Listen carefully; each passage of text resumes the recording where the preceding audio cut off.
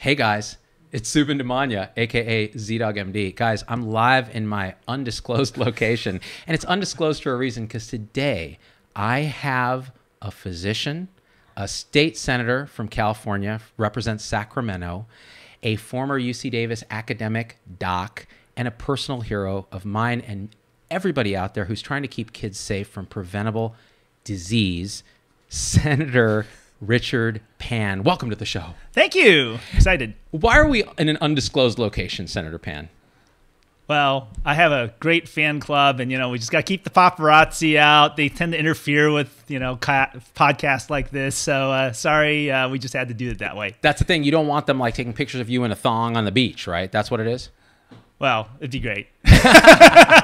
So, Senator Pan, so what's the correct honorific for you? Is it Senator Pan, Dr. Pan? What do you prefer? Actually, I say Dr. Pan. I tell people that maybe after I've been in the Senate, as long as I've been in training, you can start calling me Senator Pan, except I'd be termed out by then. Oh, right. What are the term limits in Cali? So I actually am under the old term limit, so I can serve 2 terms in the state Senate. But I think we've gotten the work done already. I love it. So the reason I was super excited to have you on is, first of all, you're a doctor.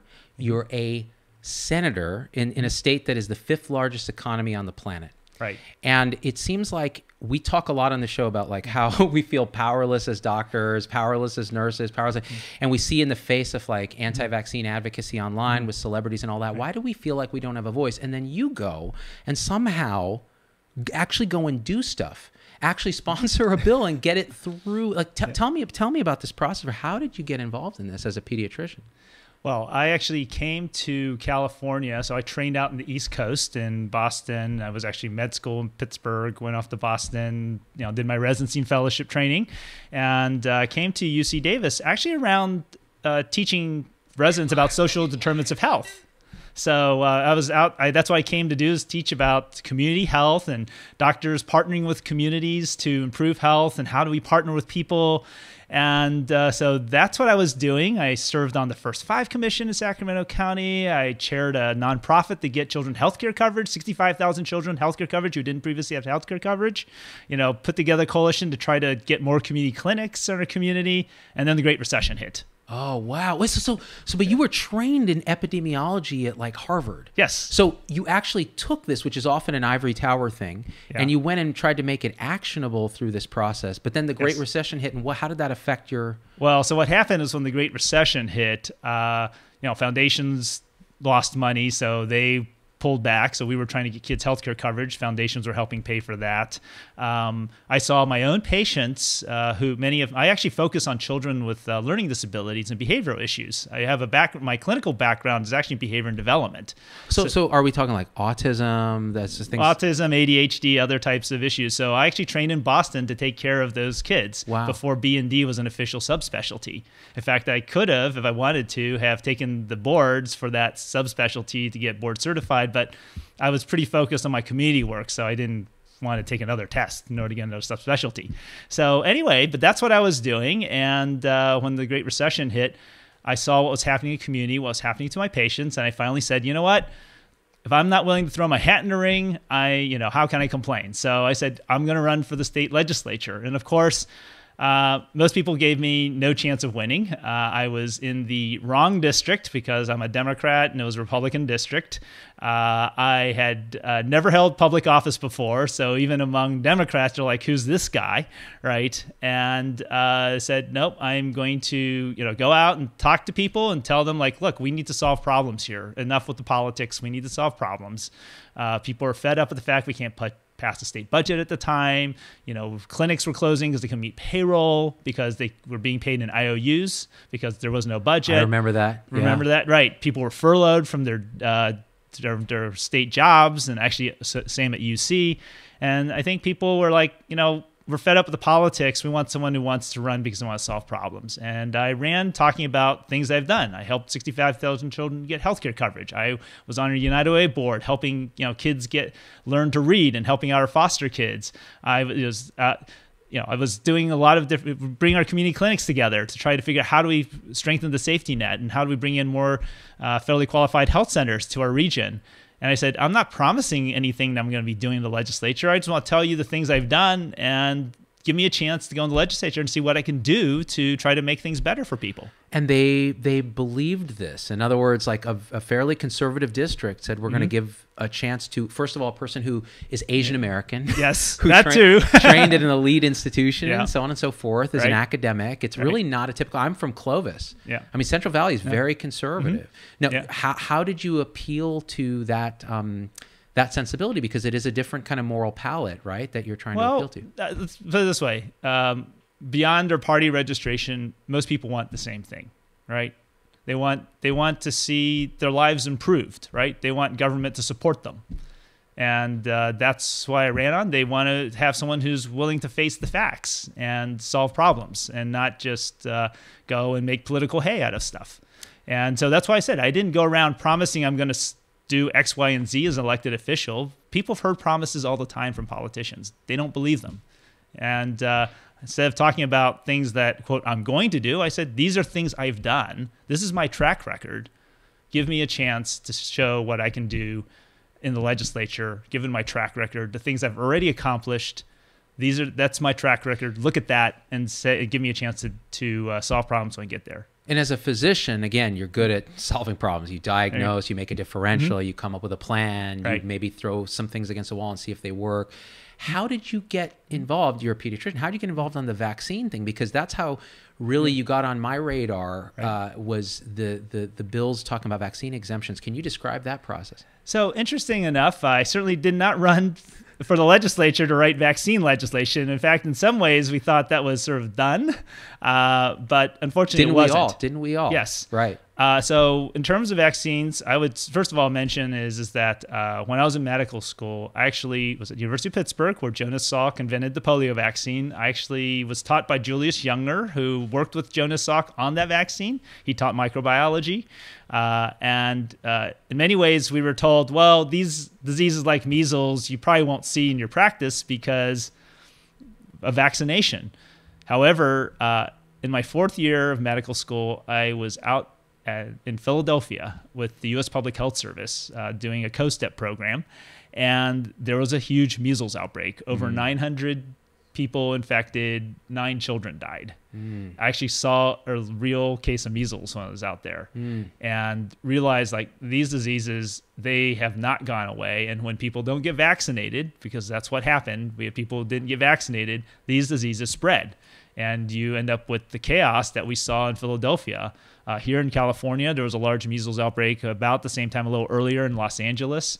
And so as I went on off to residency training and then here to California, one of the things we were tracking was the rising rate of non-medical exemptions. And in fact, right before I got elected, sorry, explain non-medical exemptions. So non-medical exemptions are basically personal belief exemptions and religious exemptions. Right. So I'm a Jehovah's Witness. I can't have needles. Well, interesting enough, in California, we really just had personal belief exemptions. But frankly, under the First Amendment, you can say, I just don't believe in vaccines and that's my religion, and that's done, right? You can't discriminate between, quote, religions. Right. So actually, before I even got into office, we had a large pertussis outbreak here in California where we had 10 infants die, hundreds, I think over 800 hospitalized, 9,000 infected. And in fact, the legislature, before I got there, had said, well, we need to do something about that. In fact, passed a law requiring the pertussis vaccine for 7th grade. So when I came into the legislature, people said, they examined what happened, that outbreak, and they said, boy, it's happening in the communities where we have the highest percentage of people having personal belief exemptions. We need to do something about that. This has been trending upward for over a decade, and something needs to be done. And so they came and approached me, I guess the pediatrician, right, who's in the legislature, and said, well, there's this law in the state of Washington that we'd like to try out here in California. That was AB 2109.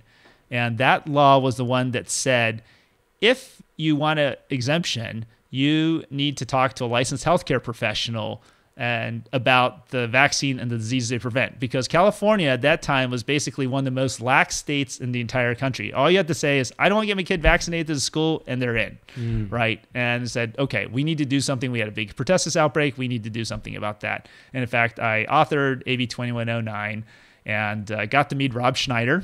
Oh my gosh, he's a notorious.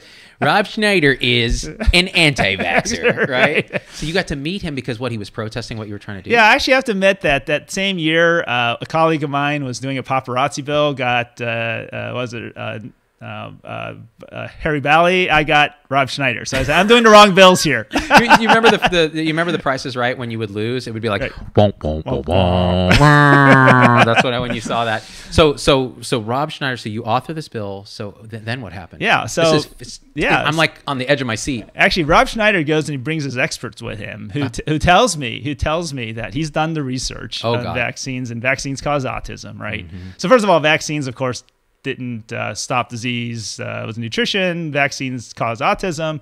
And he came in and told me that, I forgot exactly which year, I think it was 2050, that 120% of all boys will get autism because of vaccination. 120%. 120%. That's I think that's a little low, Richard, don't you think? Like, yeah, well, yeah. I think with some hard work and dedication in the Senate, we can get that up to 150%. This is insane. Yeah, so like looking at him going, okay, all right, 120%. So, and you're a behavioral health specialist. I mean, you deal with this. Right. This is what you must see. But the death of expertise says that Rob Schneider, who is now I can say this, you can't. He's a ding-dong celebrity that knows nothing, knows more than a Harvard-trained epidemiologist and pediatrician about these same processes. 120% autism rate. Right. But he is given probably more credibility by the public than you would be had you no platform and you went out and said this. And that's where we are. And so now you're in this morass. Yes. You've been sucked in as the pediatrician. You care about this clearly. Right. You've worked with measles in an outbreak. Yes. You're an expert in things like autism as well. Mm-hmm. And what happened next? Well, we were successful in getting that bill signed into law, but one thing I did learn from doing that bill, we also had Bob Sears come and testify against the bill and so forth. Bob Sears is an anti-vaccine physician in California who's been reprimanded by the state licensing board for giving vaccine exemptions without proper exam or documentation. Not just reprimanded, he's on probation. So yes. Double secret probation or just probation? No, he's on probation. Yeah. So he's so. One of the things, though, I did learn in doing that bill is that how important it was to actually engage pro-science parents. So explain that to me, because this is a group of people that is often ignored. Parents who actually care about science, they actually are passionate about community immunity and keeping children safe. How did you do that? So what happened with 2109 is you'd have doctors and public health experts go and say, okay, this is why vaccines are important. You'd have a mom that says, my child's vaccine injured. And then this just doesn't look good when you have a doctor says, well, actually, that's not true, or that's wrong. There's no evidence behind that. But you look like a bad person, right? Because here they are. You can't prove that it didn't cause this injury, right? Well, even if you can, to tell a mom that they're wrong about their child, right? I mean, after all, don't forget, Jenny McCarty, right? Her proof was her child, right? It wasn't a study, wasn't anything like that. It's a mommy instinct. Exactly. And so that doesn't play very well, right? It doesn't play well on Oprah Winfrey. It doesn't play well in the state legislature in the hearing room, right? You know who it doesn't play with that really matters? Rob Schneider. There you go. You know what? If it played better with him, maybe. Maybe. So here you are now. You realize the emotion of this, the difficult situation you're in. Mm-hmm. You're a doctor. You're also a politician. Your hands are often tied by what you can say and how you say it. So what did you do next? Well, we passed the bill. We're very excited about it. And then the bill didn't actually get implemented until the 2014-15 school year. And so in January of 2015, two things showed up in the news. So first of all, of course, the results of the from the Department of Public Health, personal belief exemption has actually dropped for the first time in over a decade, thanks to AB 2109. Really exciting, right? We dropped about 20%. But we also knew, because remember I modeled it after state of Washington law. Where they had counseling and all that. Yeah, so it was the same thing. So they had also dropped 20% their first year, but after that, it started to rise again. Personal belief exemptions. Personal belief exemptions, right. Because what happened is you got the people who probably got out of convenience, and then what happened is that it trended back up. So we knew it was a one-year phenomenon. Right. But the other thing that was happening in the news at the same time in January 2015 is there was a measles outbreak that was traced back to Disneyland in December of 2014. And that started to spread. And we started hearing from parents. Parents started calling my office as well as other people saying that we need to do something about this, right? I have a baby who's too young to be vaccinated. And what do? Do I just hole up at home? I have a child who's being treated for cancer, and I'm afraid to send them to school because we have this measles outbreak, right? Because the measles was showing up. It was showing up on BART here. It was showing up in restaurants. You go to Costco, you go to a clinic. Wait. That's where we draw the line. If it shows up at Costco, that's a declare apocalypse, because I can't live without that. There you go. Yeah. So it's showing up all over the place. Right. So parents are calling saying, this is ridiculous. What can we do about this? Right. Yeah. And having learned the lessons from AB 2009, we said, okay, we want to connect you up with each other. And so we connected them up with each other, and they formed Vaccinate California. And that's our pro-science parent group that then went out and actually then sponsored our bill, the one I did with Senator Ben Allen, SB 277, to simply abolish the non-medical exemptions. We said, okay, enough is enough. People have had it. We're going through this again, this time with measles. We had pertussis before, now we have measles. And enough is enough, and let's just go and take care of this problem once and for all. It's great to counsel people, but at this point, we just need to go and get rid of these things. So non-medical exemption is just making them illegal. If you have a personal belief, that's too bad. You need to get vaccinated if you want to go to public school. If you want to attend a school with a bunch of other kids. So it applies to both public and private school. So your option is to homeschool or independent study. I see. Where you're not going to put lots of other kids at risk. I see that, and that makes perfect sense, because otherwise you're really creating a two-tier system of disease. Yeah. And actually, interesting enough, a lot of the private schools privately said that we hope this bill passes because an outbreak in a school is never good for the school. Yeah. Right. And it's interesting because probably the private schools, and you may or may not disagree with this, the private schools have an affluent population that tends to be associated with a little more anti-vaccine belief, depending. And so maybe because I know I've talked to some privately as well, and they say, hey, this is a big problem in our school. So so what was the result of that? Well, so we certainly had a lot more excitement around that, and because now it's a liberty thing, right? It's liberty versus oppression in some people's minds. Well, let's put it this way: there is no liberty in the hospital bed if you're infected with one of these diseases, and where's the liberty for the families whose children cannot be vaccinated? Right? If you have a baby and you can't go grocery shopping because you're afraid of a disease outbreak, where's the liberty in that? Where's the liberty when your child cannot be vaccinated and your school's not safe? Where's the liberty and you have an immune deficiency or a syndrome or an elder who is put at risk because you didn't vaccinate your child and you bring that child out into public? Where's the liberty in that? The liberty, liberty is infringing on the liberty of others, and that's where it ends. Right. And you can't run into a theater and scream fire and cause a stampede, right? It's a similar thing. Well, yeah, as I say, you don't have the privilege to injure someone else's child. Right. And now they will argue that, no, but that's not what's happening because you don't understand the science, except that you do. Because you trained to do it. So interesting enough, I tell people you don't have to listen to what I say, just listen to the science. Actually, when Greta Thunberg told Congress that, I say the same thing. Don't listen to me, listen to the science. Right. The science is clear. Vaccines are safe and effective. Yep, 100%. And this is the thing, you're going to have adverse reactions occasionally. That's the nature of anything that we do. Just like a seatbelt could kill a child. Would you then advocate that people don't wear seatbelts? Would you say that the seatbelt industrial complex is killing our children to keep them, in line? No, you wouldn't say that. Right. And that's, I think people misunderstand. And interesting enough, we passed laws to require you to put seatbelts on your children. And if you don't, you can be fined. Exactly right. Exactly right. And again, by the way, there's no fine for not vaccinating your child. The fine is you have to homeschool them, in theory, which some of these folks are perfectly happy. I would remind people, I tell people, like, SB 277 has a consequence. The consequence is not to punish the family that chose not to vaccinate. That consequence is not about them. The consequence is to protect the child who cannot be vaccinated. But I mean, people need to remember, it's not all about you. It's actually about the safety of the school of all the children. And so we have lots of rules to keep kids safe at school. And this is one of them. This is about keeping kids safe at school. Let me rewind that for a second, because I think people miss this point because they're so focused on individual liberty. You wrote this bill to protect other children from a child that is unvaccinated.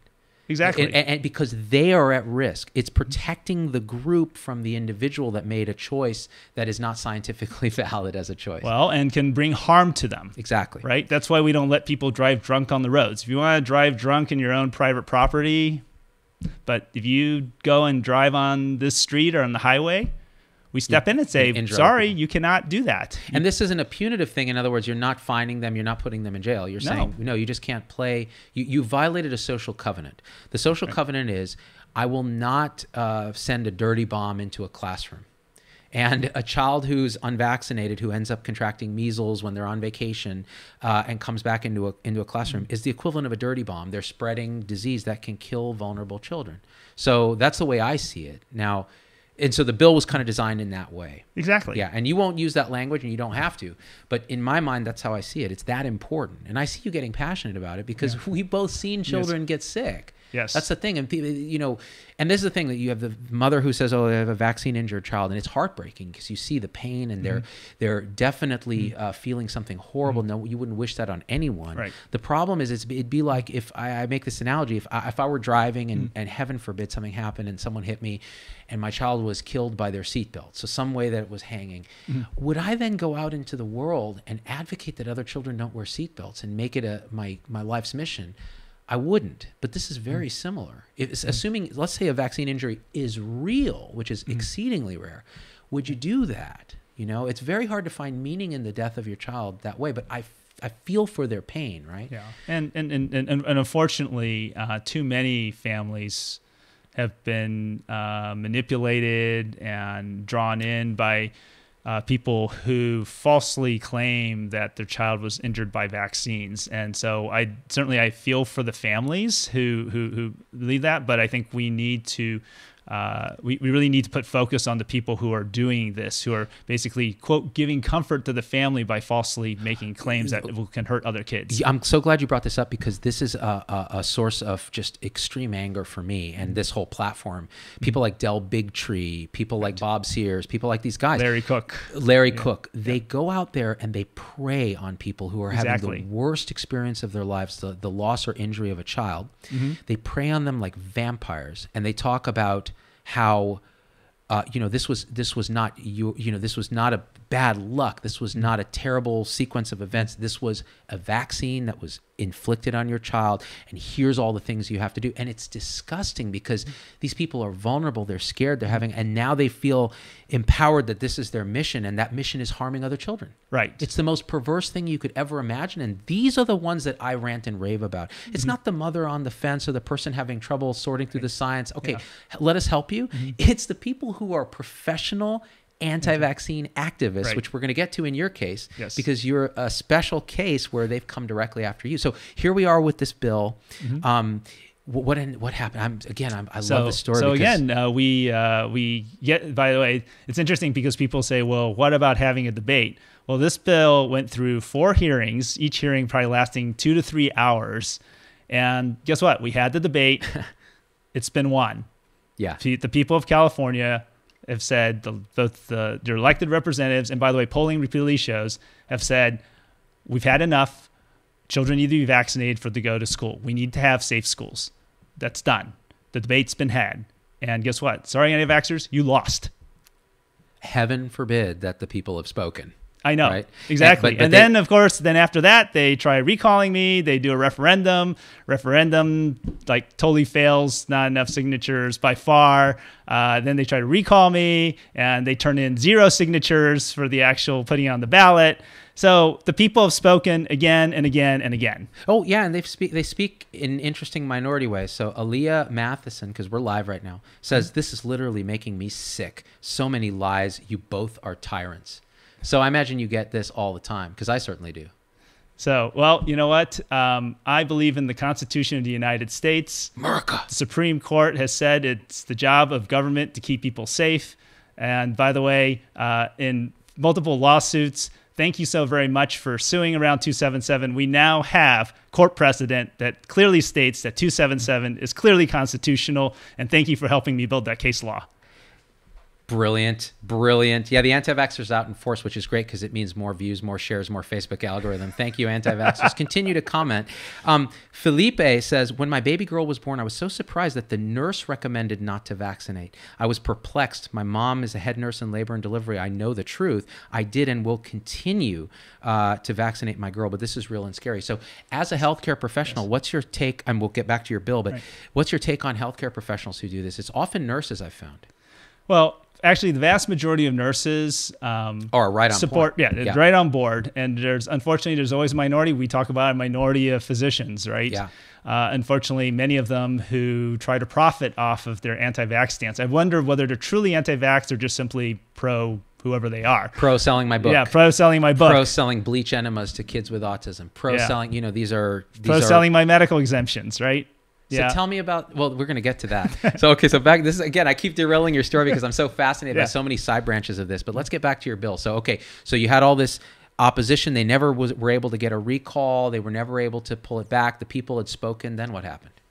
Well, so the bill was, signed into law, implementation. Now, I want to be clear, when I wrote 277, we essentially left the medical exemption alone. Yeah. Right. So the original bill did not adjust the medical exemption. There was a small amendment that was taken up at the request of one of the committees, but essentially the medical exemption left it at the discretion of the practicing physician. And in fact, when I was asked about it in the hearings, I stated very accurately exactly what the state of the law would be if SB 277 was passed, which is that the medical exemption would be at the discretion of the practicing physician. It's interesting how they try to twist in, he promised something. No, I just simply stated exactly what the law would be because that's my job. I want to be accurate in front of all my colleagues. And so one of the things that we then monitored was the medical exemption rate, which actually, since the passage of the law, has quadrupled.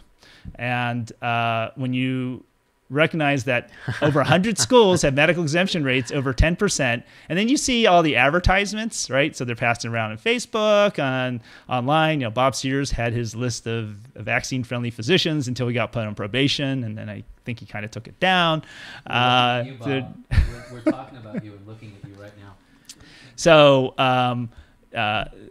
So basically he said, look, we fought hard to restore community immunity. In fact, right after the bill was passed, the first 2 years, each entering kindergarten class had immunization rates above 95%. Wow. Right? And that's the community immunity threshold. That's community, exactly. Yeah. And then unfortunately on the third year, it dipped a little below that. But guess what? The medical exemption rate had tripled, right? So it's filling the vacuum of parents who don't want to vaccinate. They can't get non-religious exemptions anymore. They're going to doctors who are preying on this desire and are... But the real issue is this, right? Because my goal is not to get every child vaccinated I can get vaccinated. My goal is to keep our kids safe at school, right? And so when you go and you say, well, look, actually the immunization rate is starting to dip below the level we need, when we know there's over 100 schools with medical exemption rates above 10%, which is way beyond what science would predict, right? We're talking about 1-2%, not 10%, right? And we have some schools with medical exemption rates almost above 50%. Wow. This is not a school full of kids with cancer or transplants, all right? Right. So something's not going right. Yeah. And then the other thing is then you had news reports. You had newspaper down San Diego, the Voice of San Diego, identified that in San Diego Unified School District, one doctor wrote a third of all the medical exemptions. I saw that. And I don't think she was taking care of a third of all the kids in San Diego Unified, right? Holy smokes. Interesting enough, the person who wrote the second most number of medical exemptions was a physician, holistic physician, who was actually on probation for the medical board for something other problem. The person who wrote the third most number of medical exemptions was actually a physician who was a consultant to an anti-vax group. And the person who wrote the fourth most number of medical exemptions at school district was actually Dr. Bob Sears, who's on probation for writing, inappropriate medical exemptions. So interesting, of the top four, two of them are already on probation. That speaks something to the character, and we'll see whether more of them will be in the future. So that's that one report. And then another newspaper, San Jose Mercury, looked at school districts around in the Bay Area and again found similar patterns. There's actually a physician in Sacramento who, for some reason, is writing a lot of medical exemptions for kids in the Bay Area, way outside of her practice area. So, okay. Yeah. I mean, it's clear what's happening. Yes. These guys are capitalizing on this thing, Yeah. whether it's ideological or money driven. I'm sure they're charging visit fees for this stuff. And they're basically filling a void, which we know there are crooked docs throughout. You know, that's just the nature of any profession. We do our best to bring them out and police them and this kind of thing. On this show, we try to shame them openly because I think, you know, shame doesn't always work, right? But when you're talking about a professional delusional cult member and they're out there influencing people and harming people, then I think bringing light onto that is important and it's something we try to do. But it's so from a legislative standpoint, what did you try to do about it? So after monitoring and watching this happen, certainly we've had conversations with both the medical board and the Department of Public Health about what can we do about this, right? And the medical board basically said, well, our problem is that how we normally operate is that a patient complains about a doctor, they provide access to the records, then we can go investigate the doctor and decide whether we want to sanction them or not. And why would these patients complain? Because they're getting what they want. Well, exactly. Yeah. They said this is the problem, right? We're getting complaints, but the problem is the parents won't cooperate, right? They will not cooperate, and they try to shield these doctors. You know why? Because snitches get stitches, Richard Pan. Okay, just understand that. The game is to be sold, not to be told. So they're not cooperating, right? And so what do you do? So the medical board said, sorry, our hands are tied, right? In fact, they were able to get one parent to actually allow access to records for a patient for Dr. Bob Sears, and so that's how he got on probation. That was the one, right? Wow, right. So I mean, basically, that's what they found themselves trying to do. So let me understand. So we're high. Okay.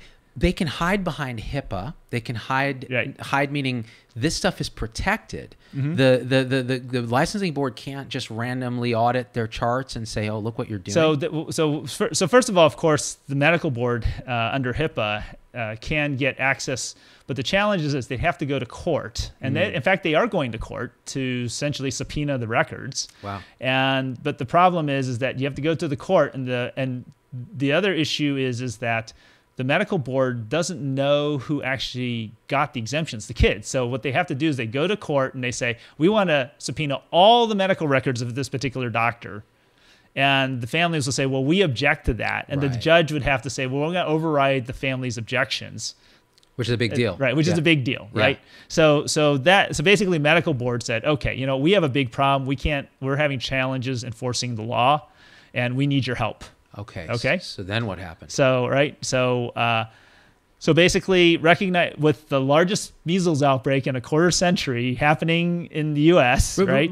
Richard, I had to do a video called "How to Recognize and Manage Measles." Where are we living right now? Yes, that we have to do this. Right. It's crazy. Yeah. Actually, I would point out that I was program director at UC Davis.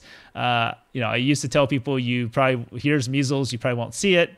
Actually, the residents at UC Davis this year got a chance to actually see measles because there's a child hospitalized with measles at UC Davis Children's Hospital. Wow. Did they have the Koplik spots and all the other stuff? I have to admit, since I'm no longer practicing there, I didn't get it myself, but they got a chance to see it. But the other thing I would point out, though, is that as this outbreak was happening across the country, in the state of Washington, over in New York, several cases actually came to California. And we did not have an outbreak as large as the one we had in 2015. And guess why?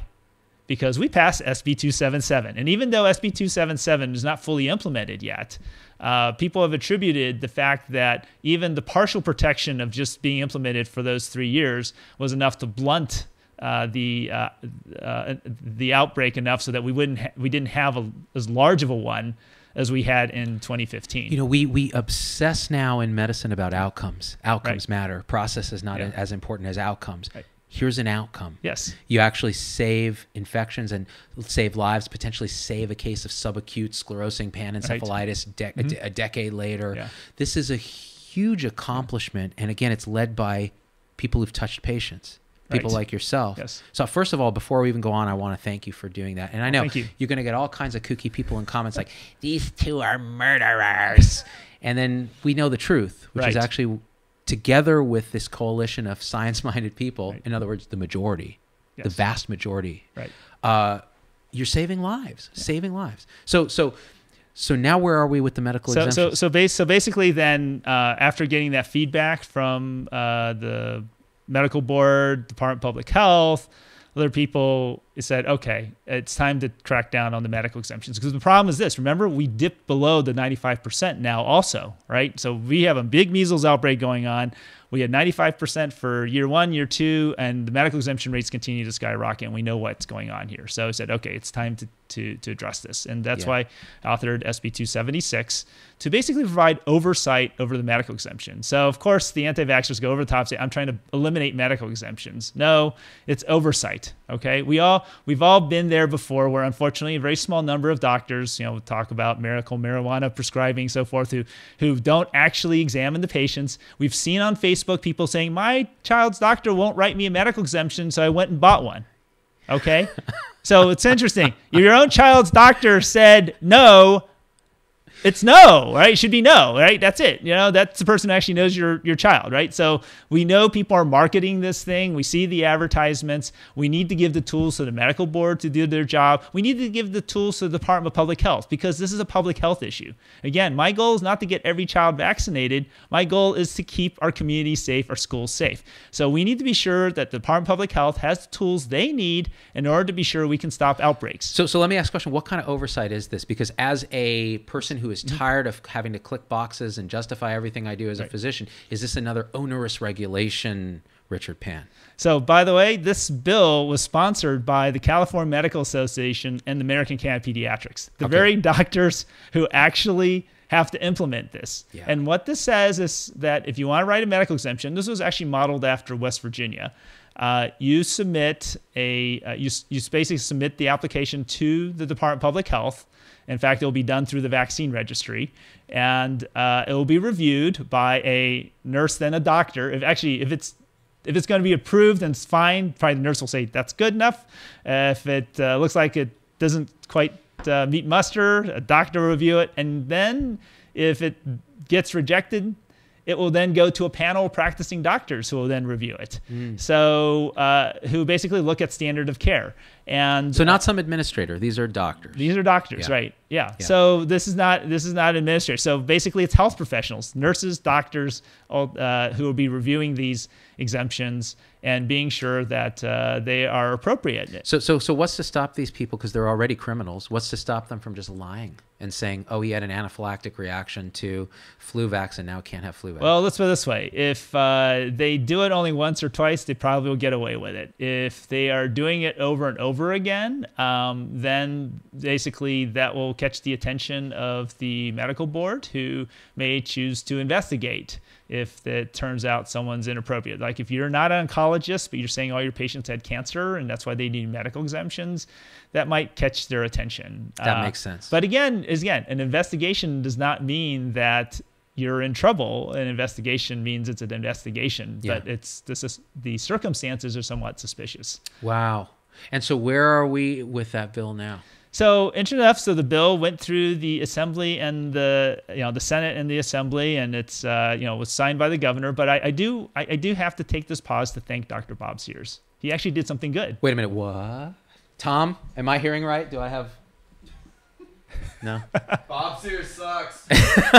Well, I actually have to thank him because he, during the Assembly Health Committee testimony. So he actually showed up for the Senate Health Committee, and he actually chose not to testify. They sent some other of his colleagues in his group.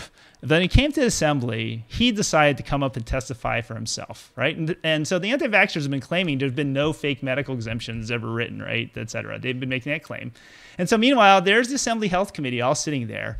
And the one doctor on probation from the medical board for writing a fake medical exemption is their chief witness. And it's like kind of a credibility it's kind of like, right. Thank you, Bob Sears. Thank you for basically showing to all my colleagues this is a real problem, because you're the one guy who got hit by the medical board, and you're the guy who's taking up all the time. By the way, really funny was this. When they so what happened is the Assembly Health Committee chair set the rules, right? 10 minutes on one side, 10 minutes on the other, and then all the people who want to express support or opposition, right? So my team up there, we actually do it under 10 minutes. the opposition, Gunners. Yeah, they bring in. Yeah, I know. They bring in. I don't know. It was 5 or 6 people, right? Including, by the way, RFK Jr. Right? Oh, that guy. Right? So, but not a doctor. Yeah. Well, but the interesting thing was this, right? So between Bob Sears and I think one of the other witnesses, they used up all the time, and the other people couldn't say anything, right? So again, Bob Sears became the chief witness. Robert F. Kennedy Jr. couldn't say anything because they used up all the time. So he just said, like, well, I posed the bill, right? And so meantime, Dr. Bob Sears, the one guy on probation with the medical board for writing inappropriate medical exemptions, becomes their chief witness. And it just becomes like shooting fish in the barrel. That's like, okay, guess what? That's Yeah. it. I mean, there you go. That's the level of competence these guys have in general. I mean, so then it ended up passing. Yep. And Yep. Governor Newsom signed it. So yeah, well, we had a little back and forth with the governor's office. We had, so the governor expressed some issues. We worked those out. Went to the Assembly Health Committee. Then he tweeted some more issues, and then we Sounds worked that familiar. out. There's other officials that do that. And then we worked those out. And I'm grateful that the governor signed the bill, recognized how important it was for us to keep kids safe, and that's what this is about. And again, as somebody who again opposes a lot of too much government interference with clinical practice, Yeah. I'm fully on board with this. This is a policing issue where when you have criminal behavior within our organization, we need to stomp it the out. other thing I want to keep in mind is this, okay? Because we talk about medical practice, right? So there's no organization in California who is more vigorous in fighting for the doctor-patient relationship than the California Medical Association, various medical associations, okay?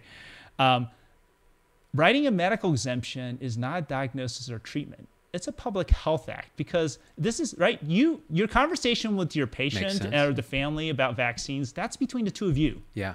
Okay? Yeah. There's no government, whatever, right? That's between you and the family, right? For the child, right?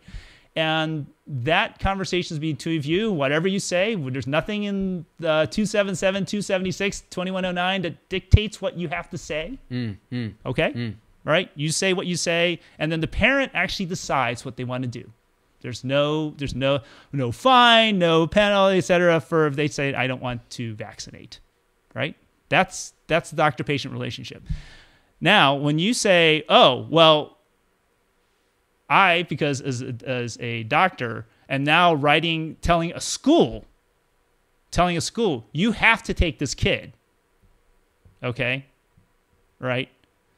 That is a public health issue. Yeah, that's not that's effectively what you're doing, right? Yeah. So it's by the way, it's kind of, if you want another parallel would be this. We actually have to, remember, you ever sign those things for the DMV for the handicap placard? Oh, yeah. Right? Oh, yeah. And then you send the form, they give it to the DMV, and the DMV decides what your handicap placard. Yep. So, by the way, are people complaining that the DMV is interfering with the doctor-patient relationship because they actually review these things and make the final decision about who gets the handicap placard? No. In the car? Because we don't want people hurting real people with disabilities who are trying to park. Exactly. Yeah. They actually need access to those handicap spaces, right? Yep. And we do, unfortunately, know sometimes there are people who abuse the system. But certainly one thing we don't do is we don't let doctors basically say, by the way, for $100, I'll write you a handicap placard. There aren't people who do that, because I really need a handicap placard. I'm back in the Bay Area. The struggle is real, man. Well, there's a secret Facebook group. Wait, maybe do it off air, though. Oh, my gosh. This sounds like these are actually secret Facebook groups for anti-vaxxers to get exemptions, secret Facebook groups for opioid addicts to find doctors who are, quote unquote, compassionate, who prescribe these liberally. And these are very similar public health sort of impacts. So now, because of all your good deeds, they will not go unpunished.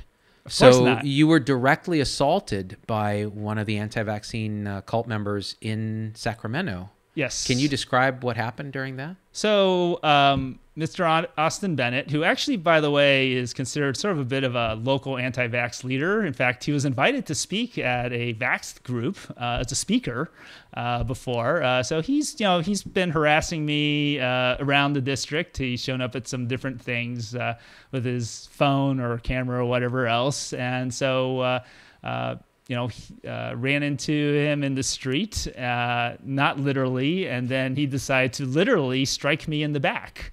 when I walked past him. So this, and actually when I was talking to one of the security folks, he said, this is, certainly people make threats, but it's pretty rare for someone to actually physically strike a legislator. Yeah. And he's proud of it. He posted it on Facebook and we reposted it. Right. And it's to adulation from so many of them said, oh, he's not one of us. It's like, no, you created him, you own him. Yeah, right? He's yours. Yeah, he's yours. Yeah. I mean, after all, when you constantly post on not only your internal pages, but even on my page that, I deserve to be hung or, shot or something like that, what do you expect is going to happen? Isn't that some kind of like sedition? Like, can you do that to a sitting legislator? It seems crazy. Well, you shouldn't be doing it to anybody. Legislator, anybody, right? Any other. I mean, I threaten Logan's life all the time, but he knows it's only 70%, honest. But so it's kind of nuts because you look at their sort of leaders, like people like this, who are basically thugs and bullies, and Del Bigtree told people, so what are you waiting for with the guns? Yeah, right. He's a cult leader, yeah, is what he is, and he's got his cult, and he's brainwashed them. But then you look at the side of science, and you have people like Hotez and Paul Offit and yourself, like reasonable people who've trained in science, who actually help patients every day, who do this for a living, and you kind of just go, how is there the equivalency here that the media had set up, this false equivalency that these are the same? Right. That these are two sides of a debate. They're not.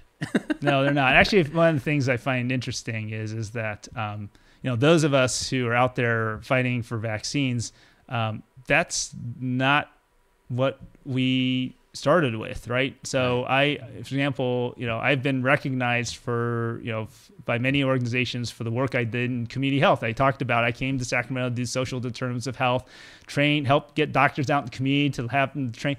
It's not about vaccines. This is all about, trying to figure out how do we keep people healthier in our community, right?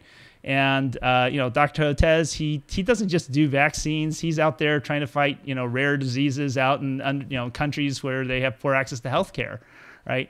I've yet to see an anti-vax physician go out and actually champion something aside from something that's good for his own pocketbook. I'm with you 1,000%, man. I'm with you 1,000%. And the thing is, look, again, like as clinicians, as people that touch patients, like it's a little bit of a moral imperative for us to try to fight against nonsense like that.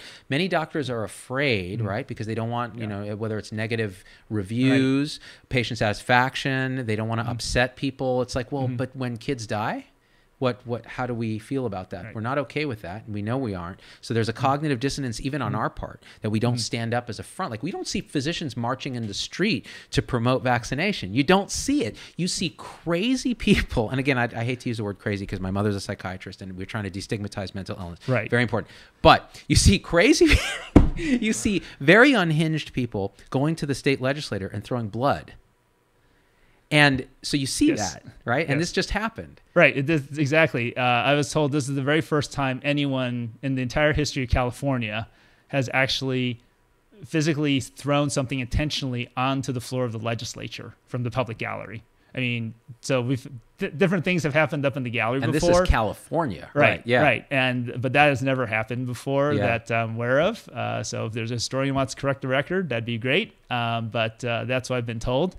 And yes, it is someone who has been active in the anti-vaccine movement, posted many anti-vaccine things on their Facebook page, has been engaged. Actually, I know people have posted remarks that other anti-vaxxers have posted that she had actually even, had been talking about doing something like this prior to actually doing this.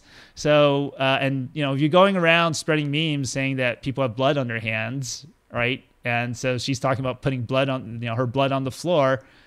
You got to draw the connection, right? It's their violent rhetoric. So oftentimes we may focus on the actual person who committed the act, right? The guy who actually shoved me, the person who throws the blood. But we really need to do is condemn the rhetoric, the violent rhetoric behind the anti-vaccine movement. Because that violent rhetoric is what is triggering these types of acts. And that should not be tolerated. I'm with you 1,000%. And then we try to do that as much as we can. It's going to require a collective voice of us, because I think the public too, it feels like we might have dropped the ball a bit as clinicians. Now, I want to, because this is such an important thing, but I want to segue a little bit into what you do for doctors, because here you are, you're a clinician. Now you're representing us. You're not just representing all of, your district. You're representing physicians, nurses, respiratory therapists, dietitians, environmental science engineers in hospitals. You really are represented because you understand what's going on. And I think that's why clinician leadership is so important. How do you think about these topics when you're there? Are you always thinking medically? Or are you thinking just broader? And I'm going to throw one at you, which is the safety of frontline healthcare professionals, EMS, hospital docs. What are you doing about that? So actually, I've worked very closely with many nursing organizations around this very issue. In fact, I went to Cal OSHA to help testify in favor of regulations to address workplace violence. Just this year, I actually authored a bill around having state hospitals having to be sure that we report workplace violence, because we need to collect the information. Then we got to figure out interventions to stop this, right? It's underreported by far. Exactly. Because it's so much trouble when you report it. And then the administrator's like, are you sure, that we're going to have to get more security and the patients are going to feel like it's not a hotel that we're trying to create here. So do you think more regulation is the answer for this? Well, it's not necessarily more regulation as much as it is we need to collect the data, and then we need to develop interventions to reduce this, right? So it's the classic public health approach, right? What you need to do is you need to define the problem and then figure out how do you mitigate that, right? Yeah. And so, of course, being at the state, we could talk about, is this regulation or not? But in the end, what we want to do is be sure every health facility has a safe working environment for the health professionals who work in there. And I think that's not unreasonable to ask. That's what every worker should have. Heaven forbid. And you wouldn't jump immediately and say, we should punish patients who are violent. We should do this or that. You're saying get the data, figure out the scope and the nature of the problem as much as we can, and then design solutions to Right. try I to mean, solve we it. got to think about what kind of structures do we want? How do we design facilities? We came into this profession to help patients, right? So, and we know there's patients with challenges, right? And people have stressors. And by the way, being sick or having family members sick is a big stressor, right? So sometimes people act out in certain ways, right? So we've got to figure out how we support and help those families. But we also need to be sure that the people who are working in the facilities are safe. Right. So how are you supposed to take care of patients when you're being assaulted by other patients? 1,000%. And what's interesting that they don't talk about a lot is this is a predominantly female thing. So you actually have this very asymmetric abuse against female healthcare practitioners. And what's other interesting thing that I've noticed is that nurses get abused, beaten, injured, sometimes killed. Doctors often get killed.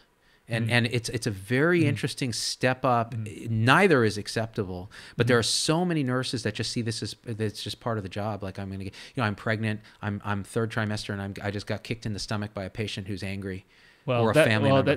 That's not part of the job. And that's why I was at Cal OSHA with nursing organizations saying we need to be sure we do something about this. How much of your support is from medical people, or is it more broad than that? How important do you feel that is you're representing them? In fact, actually, interesting enough, most of the people I'm working with are in nursing or other allied health professions. So this has not been so much, I'm not saying that the physicians don't care about it, but most of it is being driven by the nursing profession and then some of the allied health professionals. Can I say something that's very controversial that you're not going to like? Okay. Maybe you will. I find that nurses are the biggest advocates, the loudest on social media, and the most organized in terms of opposing these problems and trying to think of solutions, whereas physicians are so heads down, overwhelmed, trying to survive, trying to do the billing codes, trying to click the boxes, that they don't want to rock the boat because we're scared. I think it's been a huge problem. Now, organizations can try to overcome that, but we need more brave leaders who stand up and say, this is the situation, who actually work with nurses and other groups. They're the groundswell. They're also got the most bodies. They can get up there in your face and say, it's time to change this. If we all rose up together and said, this is how it ought to work. We kind of are there. We take care of patients. Vaccines are important. Violence against healthcare providers is not okay. We have to destigmatize that. We do need to think about how we treat, sleep, for example, for schools, which you've worked on.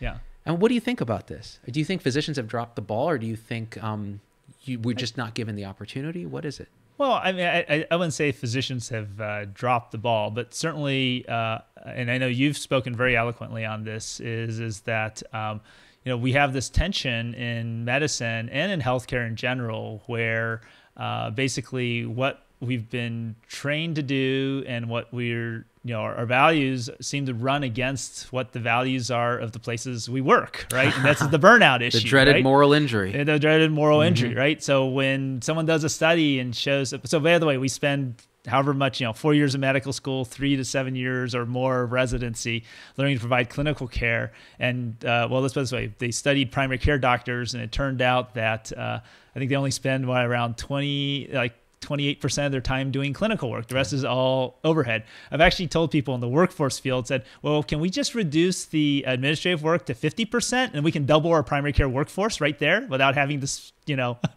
create new medical schools and residencies? Yeah, exactly. It's like use people wisely. Right. Right. It's always the administrators who are telling us work smarter, not harder. Well, okay. Then let's stop the requirements for all these clicks. Let's think about better processes. Let's come up with a better way to be paid, because currently the way we're paid it doesn't make sense. Like if you're paid for medical exemptions, for example, it's going to encourage medical exemptions. We're only as good as our incentives. And then that creates moral injury because we have conflict. And so it's really interesting, because now we have an advocate, right, in a state that is one of the biggest states population-wide and influence-wise. What happens in California often, for better or for worse, ripples out to the rest of the country. And I like to see when it's better. And I think what you're doing is very much along that line. So, So, for example, I talked about how before I got in the legislature, I worked on getting children healthcare coverage, right? And so since I've been in the legislature, we have expanded access to healthcare thanks to the Affordable Care Act, but we've enhanced it in California as well. So we are providing healthcare coverage to all children who are low income. They can get access to Medi-Cal regardless of their documentation status. And so that essentially is what I tried to achieve with our Children's Health Initiative, to be sure that every child could get access to healthcare. When I went to the legislature, that program was stumbling because the foundations were, because of the Great Recession, losing money and so forth. But actually now I like to say the organization is not needed anymore, right? We are now doing it here in the state of California. We reduced the number of uninsured by over half. And just this year, we are actually providing more state help to people so they can afford to buy health care. In fact, the premiums in covered California rose only 0.8%. That's really low. 0.8%. Covered California is the state exchange. Right. Yeah. So the average, and you can certainly do better by shopping around it. So that's less than inflation. Yeah. Think about it. When's the last time we had an increase in healthcare premiums that's less than inflation? And it's not because they're denying coverage for certain things? Because that's illegal under ACA. No. So actually, this is using the same standard health benefits that we passed in law with implementation. What are you doing about behavioral health? Because we're seeing crises in the ER, people waiting in the halls. It's an epidemic. So behavioral health is a huge challenge. Actually, we held a couple of informational hearings around mental health. Here in California, we have two main pots of money around that through both the Medicaid program and also Prop 63. We need to make more effective use of those funds, but some of it goes down to local counties, and so we're trying to unthread some of this stuff. But we do. I think we are taking steps to address this. For example, homelessness is a huge issue. And we actually passed a law to take some of that Prop 63 money to actually help with providing services for people and housing, because you need those two go together.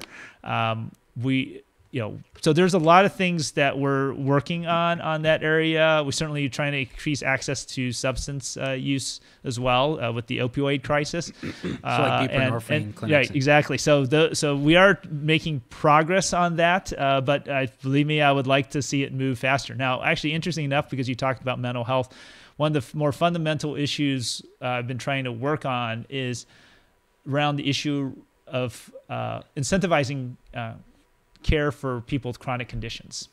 Tell me about that, because that's near and dear to my heart with our clinic turntable. By the way, you must be doing something right in behavioral health because Nevada was exporting patients to you illegally for care. So I remember that when I was there. That's not the right solution to your behavioral health issues, is to export the patients to someone else. Richard, if you build it, they will come. They will come. I'm just yes. saying. So you were saying about chronic diseases. So it's interesting you've talked about people exporting people with behavioral health issues, which is, by the way, is usually a chronic condition.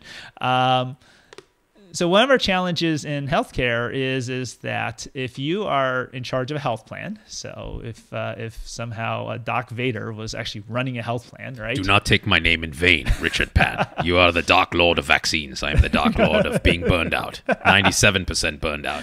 So if Doc Vader was in charge of vaccines? Well, Doc Vader was actually now put in charge of the health plan, right? And so we know Doc Vader, doesn't want to have burnout, right?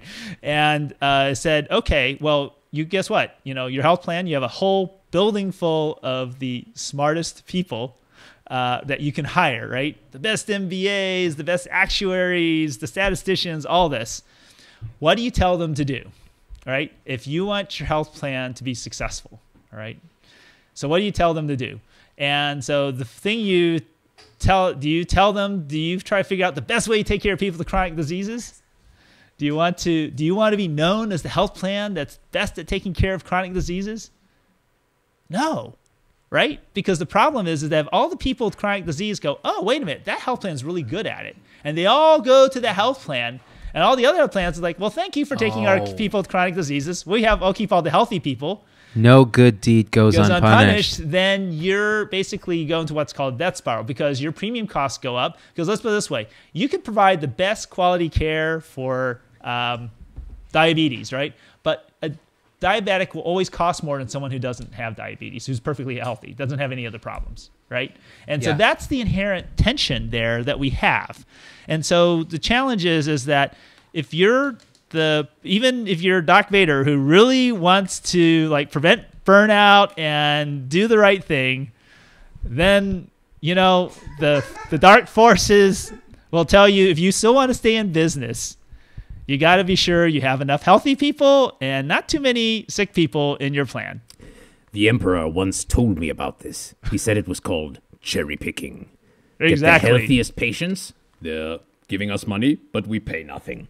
But then the sick patients, if we do well, we are penalized because more sick patients. Is this what you are telling me? Exactly. Dr. Pan, I am not your father. Because that would just be weird. Very strange. But you are powerful with the light side, and I resent that. All right. Okay. Sometimes he just shows up. So back to the story. Yeah. So the question is that, well, what can we do to say, you know what? You have an opportunity to be successful. So I always say, people ask me, how do I know if health reforms are successful? And I said, well, you know what? It's been successful when I see people wanting to take care of people with chronic diseases. I want you in my plan. I want you in my program. I want you in there. And guess what? Because you're in there, you're in my plan, I can be successful with you in there. I want more of you, right? I want to advertise. If you have diabetes, come join me. I want you. You are actually a representative in government. I can't believe this, because this is exactly the thinking. This is why we need clinicians in government. So this is exactly what we tried to do with our clinic, which is if you were sick, we actually might get a higher per patient per month to take care of you, because we were on a capitated type of deal with maybe a gain share. If we did well, could share some of that revenue. I mean, that's where you align incentives with outcomes. You say, I actually want the sickest patients. And it was hard because, if you're trying to take care of Medicaid, it's illegal to pick the sickest, but you cannot discriminate. So you can't say, I just want to take care of the sickest Medicaid patients yet. So that's an interesting legislative challenge. Yeah, we're actually putting some money for value-based payment in Medicaid last budget, so we got to work on the implementation part. But yes, we need to change the orientation. I love it. Are there other docs in representative government in California here? So actually, Dr. Joaquin Arambula in Fresno is in the state assembly. I'm the only one in the Senate. So yes, just the two of us. I love just you guys. Do you guys go out for commiseratory dinners where you're like, man, I'm telling you, these people are crazy. I don't understand how they do it. In med school, they just taught us right from wrong, but these people. Occasionally we have coffee and and commiserate. So this idea of, again, like that would be a great thing, right? Actual value-based payments and actually promoting these changes in incentives. And that's where I think government has an important role, because right now government is already, people say, oh, we want government out of healthcare. They're already 50% of healthcare. More than 50%. Right? Between VA, between TRICARE, between let's put it this way. Medicare. Medi-Cal is a third of all Californians. It's actually over half of all children in deliveries. Wow. Okay. So for pediatricians, Medi-Cal is already half of your patients. That's our state Medicaid for people who don't know. Yeah. Exactly. So, we have single payer there. Yeah. We have on overall, Medi-Cal is a third. So if you add up Medi-Cal plus Medicare plus like CalPERS, which is basically for the state and local employees, and some of the other programs, basically, I think we're almost at 60%. Yeah, and so this idea of like, oh, we're going to wave a wand and get government out of healthcare, it's not effective thinking. I think effective thinking is, how do you make government do the smart things that actually incentivize good behavior without overly impinging on clinical decision making, which again is you do need some, like for example this vaccine exemption thing. Like, well, again, I remind you, the vaccine exemption is about public health. Exactly. Right. We're not telling you what to do in your exam room. But when you're exercising a public health power, that's what you're doing with the medical exemption. When you write your thing for a handicap placard, etc., you are basically, what happens, the state has delegated its sort of governmental authority to you. And because it's in the interests of making things more convenient for the patients. Absolutely valid point. It's not like you're managing their lupus. You're making a decision that's going to affect other children and so on. Hey, it's similar to like having to report seizure disorder or something for DMV purposes and these kind of things. You're really trying to protect the public and the patient both. Right. You're really you have there's no like divided responsibility. It's the responsibility to both parties actually. Yeah. Man, so what would you tell young and old medical people who want to get involved? They're all, I'll tell you, like we've been struggling with this with my group recently, and like I've been telling people I'm kind of burned out. Like I shout and I scream and I do all this stuff and nothing seems to change. The big powers, the legacy players, they're not moving. And then I realize, but it's these stories that I get where people are like, you know what? Something you said made me go, I'm going to get up and I'm going to go lead my PTA about vaccinations, or I'm going to go agitate for better safety at work, and I'm going to organize a group of nurses or doctors to do something. So this idea of empowering people who feel disempowered, what advice would you give people? Here you are in a rather privileged position. You actually make decisions that affect legislation. What's your advice to people? Well, advocacy is certainly empowering. And I think it's important for people to speak out. So when I came to UC Davis, in the residency program, I was teaching residents how to advocate. And advocacy comes in many different flavors. So I just want to remind people that you don't need to drop medicine and run for the state legislature in order to advocate, right? And in fact, I know that most people, the reason we went into medicine is to do clinical medicine. In fact, I certainly did not run for the legislature because I did not love seeing kids. In fact, that's probably the hardest thing to do was to actually cut back. I still do spend some time seeing patients because that's what I wanted to do when I grew up. I did not want to be in the state legislature. I wanted to take care of kids. And that's why I went into pediatrics in the first place and why I went into medicine. And I still want to keep doing that. So that's really important. But I also found that learning how to be a good, effective advocate is something that also helps you with the burnout, right? And recognizing that you can change things. Now, sometimes it takes some time, and I have to admit that, I got so frustrated with the lack of change, I ended up running for office and was fortunately successful. So I guess in that sense, that's what I ended up doing. But there's lots of things people can do. Everything from what I call, individual patient advocacy for the patients you're actually taking care of, to community-based advocacy. That's what I was mainly focusing my resident education around. How do you create new social norms? How do you mobilize people in neighborhoods? Something that's manageable, right? Because you're busy, right? I mean, this burnout means you're really busy, right? So, but you can, by the way, you don't have to be, in fact, you probably shouldn't be the person in charge of these things. Yeah. Right? Yeah. So one of the things that was that's hard for me to let that go. I'm a micromanager as a doctor. Well, so one of the things that we tried to teach the residents in my program when I was at UC Davis around community health, because they'd come in, we actually would interview them both before they started the program and after they did the program. And before they started the program, I said, so, you're here, we're doing advocacy. What do you think the role of advocate is? And they would say, well, my job is to go out there and speak for people who can't speak for themselves, right? And go and fight for them, right? And certainly a very noble cause, right? But what I'm particularly proud of is what we talk about in the program is how do you partner and work with people, right? And so forth. And actually lift their voices. So when they finished the program, they would say, my job is to help the people in the community be heard, to be sure that their voices, to support their voices. So it's from I need to speak for them because they can't speak for themselves to they have voices and it's my job to lift them. Oh, right? Man, that's on point. Right. Yeah. And so the thing is that you don't need to take the responsibility of running the whole thing. You can find partners and you can support them. You can use your moral and professional authority to support someone else who is doing the right thing. Right. And that's how you magnify your influence. Right. That's how you magnify the impact. Oh, not your influence. Really, it's how you magnify your impact. Right. Yeah. Partner with other people who want to do the right thing. And you don't have to be the person actually running it. You can support other people, but you will actually give them that extra oomph because, wow, Dr. So-and-so, Dr. Z is supporting that person. That means I need to take a listen to them. I need to work with them. I take all this advice myself because it's been difficult because you get a little isolated. You're staring at a camera and you're like, what am I connecting? What's going on?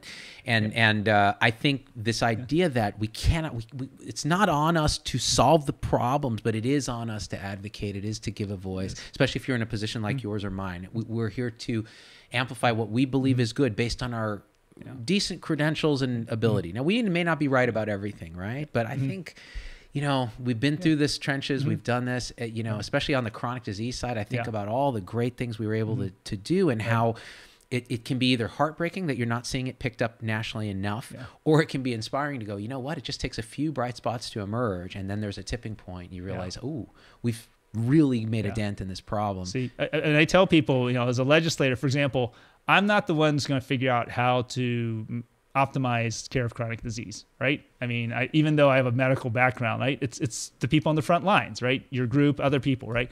So my job as a legislator is to figure out how do I help you bring that to scale, right? Yeah. Because I'm not the one who's going to figure it out. Yeah, right? I mean, my job is to pass laws, regulations, pass budgets, stuff like that. The question is, how are we prioritizing things? So how do I help try to support the people who are doing the work and allow it to then grow and go to scale? Because one of the biggest problems I found is not that people aren't doing stuff around chronic diseases. We actually have, loads of people doing stuff, patient-centered medical home, blah, blah, blah, et cetera.